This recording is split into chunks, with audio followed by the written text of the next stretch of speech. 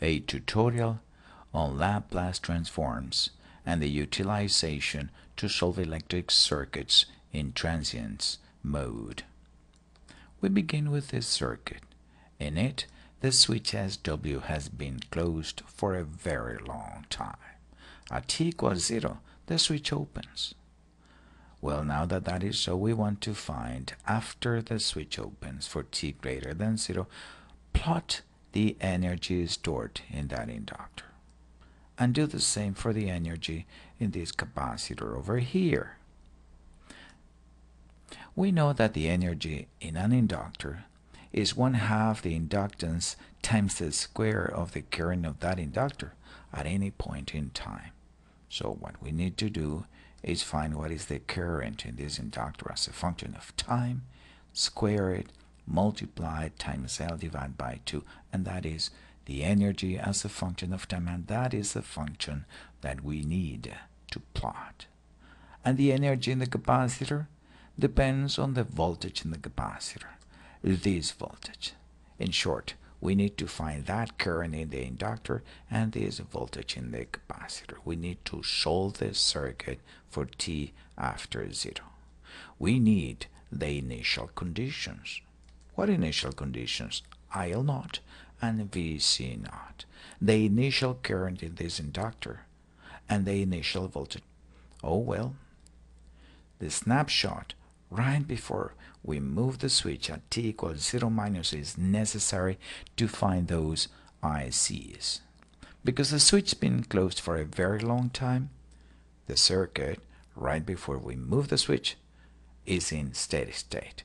Because the source was a DC source, the circuit was in DC steady state. That means that the inductor behaved as a wire and the capacitor as an open circuit. The circuit looked in a snapshot at t equals 0 minus like this. Inductor as a short, capacitor as an open circuit. We need to find this current IL0 and this voltage VC0.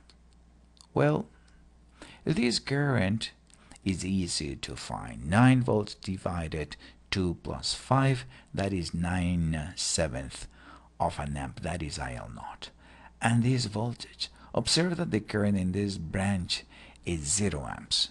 So the voltage in the 7 ohm resistor is 0, and in this 5 ohm resistor the voltage is also 0. In short, VC0, this voltage, is merely the voltage in this 5 ohm resistor.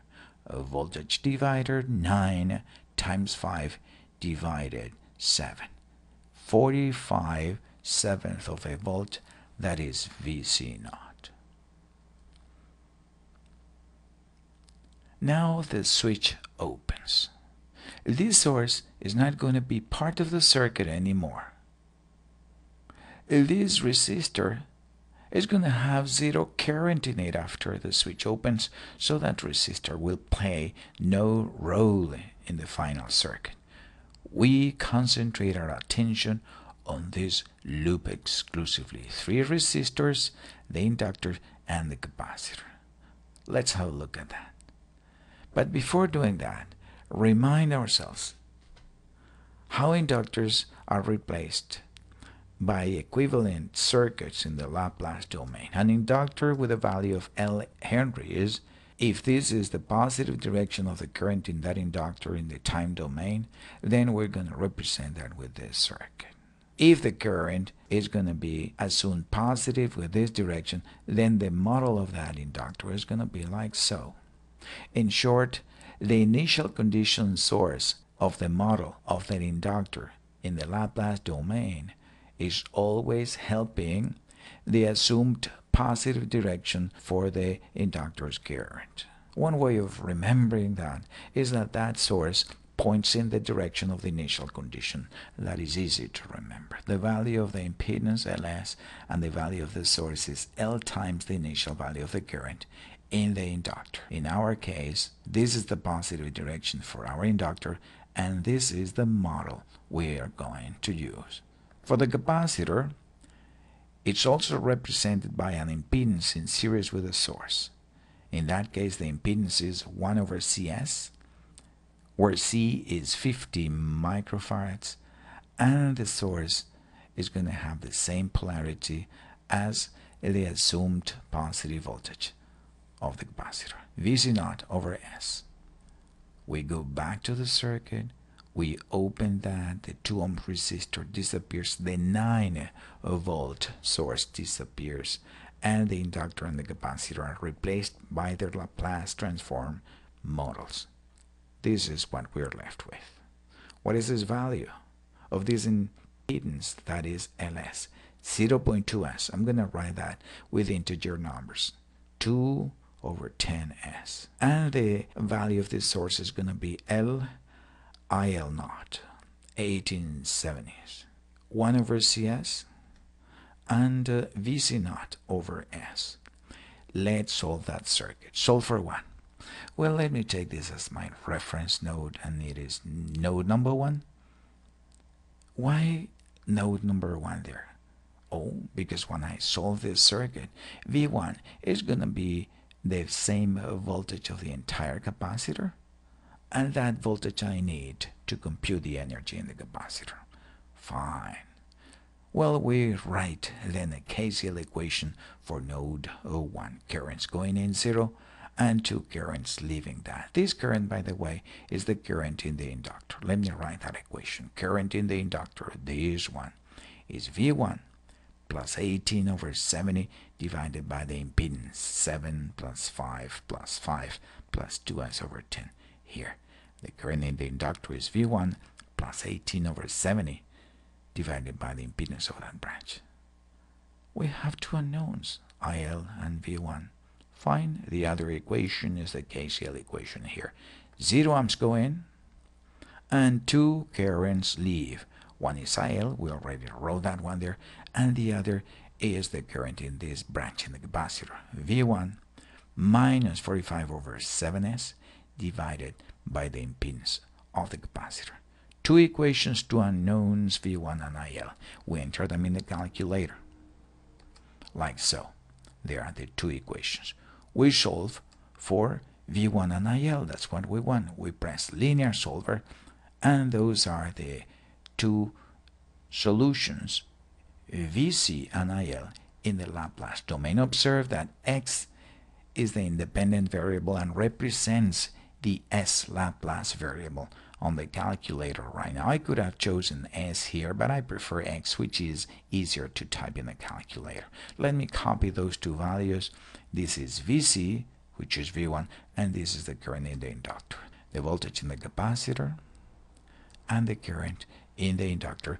Let me find the time current in the inductor and the time voltage in the capacitor. So we square them, use them in the energy expressions, and plot them. The first thing I do is break that system of equations into its components. I go to Programs, Type, break that object into pieces. 2 pieces, I know. The 2 equations I need. Let me work on the current in the inductor. Let me break that equation into its components, into objects. I erase these 2. This is the function of S that I want to find the inverse Laplace transform of. Let's do that.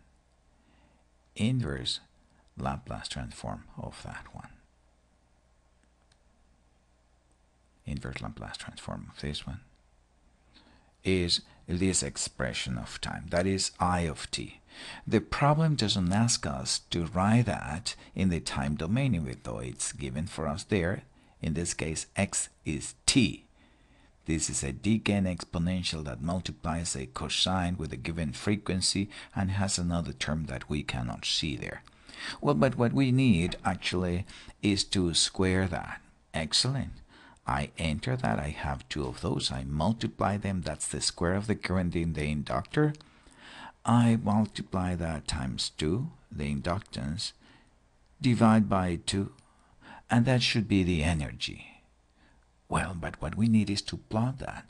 Down arrow, and that one, red, copy, enter out of there. We go to the plotting device here with 2D GD.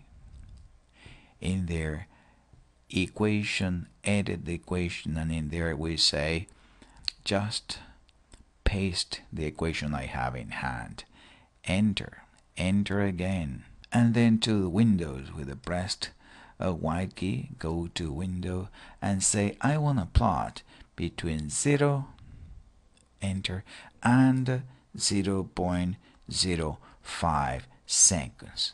And in the vertical axis, I don't know, make it automatic. Fine, erase whatever you have there and do the plotting. Look, that is the energy stored in the inductor. Let's leave it there. Let me go enter and get out of there. Let's find now that voltage in the capacitor, this one, and do the same. Break that into pieces. Program, type, break the object into pieces. This is the voltage in the capacitor. Let me find the inverse Laplace transform of that. Variable, next, Laplace transform, inverse Laplace transform of that. Done. That is the voltage in the capacitor as a function of time. X represents time here. We don't need to write it down because that is not what the exercise asks of us. That is V in the capacitor as a function of t. Enter, square it, divide by 2, and multiply that times 50, 10 to the negative 6, 50 microfarads. That is the energy in the capacitor as a function of time. Down arrow, red, copy, enter, and now we go to the plotter, to D3D. In there, we go down to the equation type, edit that, and we just replace whatever we have, red, paste with a new one, enter and enter. We move to the Windows one. In here, we're not going to touch anything. Same scale, both on the horizontal and vertical axis. Do not erase the previous drawing. No, leave it there. Just draw a new one on top of that one. So you see, this is the energy stored in the inductor, and this one, the energy stored in the capacitor. You see that when the energy in the inductor goes down, the energy in the capacitor goes up. It is as if the energy was leaving the inductor and filling up the capacitor, and then it depletes the capacitor and refills the inductor, and that energy keeps oscillating between inductor and capacitor. But as they travel from one to the other through those three resistors, the energy available gets smaller and smaller and smaller and smaller. And that's it. Thank you very much. But before leaving, let me plot that with another program just to complete this exercise. We see the energy in the inductor in red goes down to 0 at the same time that the energy in the capacitor increases to a peak value. Just the description I gave you a while ago, how they oscillate, they ping pong with energy, but in every bouncing back of the energy, it gets smaller and smaller and smaller as some of that energy is dissipated in its path through the three resistors. Thank you very much.